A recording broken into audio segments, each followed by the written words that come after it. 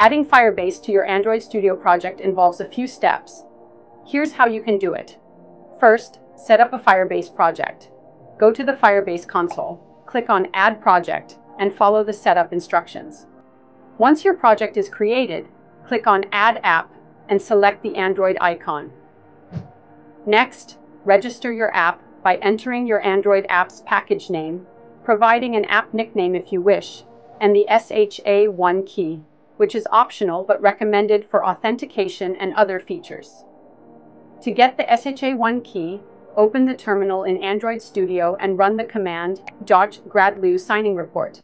Look for the SHA-1 key under the debug variant and click Register App. After that, download the Google Services.json file provided by Firebase after registration and move this file into your Android project under the app type directory.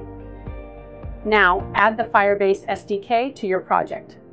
First, add the Firebase plugin by opening your project-level build.gradle file, usually in the root directory, and adding the following class path to the dependencies section.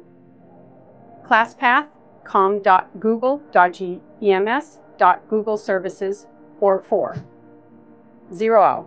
Then apply the plugin by opening your app-level build.gradle file inside the app project folder and adding the following at the bottom of the file. Apply plugin com.ms.googleservices. Next, add Firebase dependencies. Still in the app-level build.gradle, add the necessary Firebase SDKs such as implementation com.google.firebase.firebase analytics 21.3 for analytics and implementation com.google.firebase.firebase auth 22.1.0 for authentication. Use the Firebase Android SDK to find dependencies for your required services and sync your Gradle files to download the dependencies. After that, initialize Firebase in your app.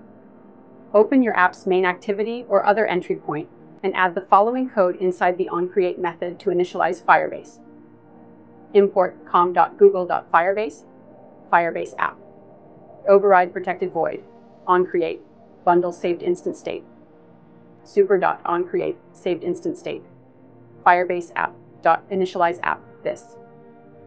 Finally, verify the setup by running your app to check if Firebase is integrated correctly. Visit the Firebase console to verify if the connection is successful, for example, by checking analytics events.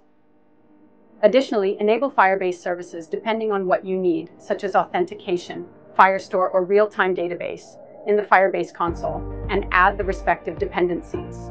For some Firebase services, you may need to add permissions to the Android manifest.xml, such as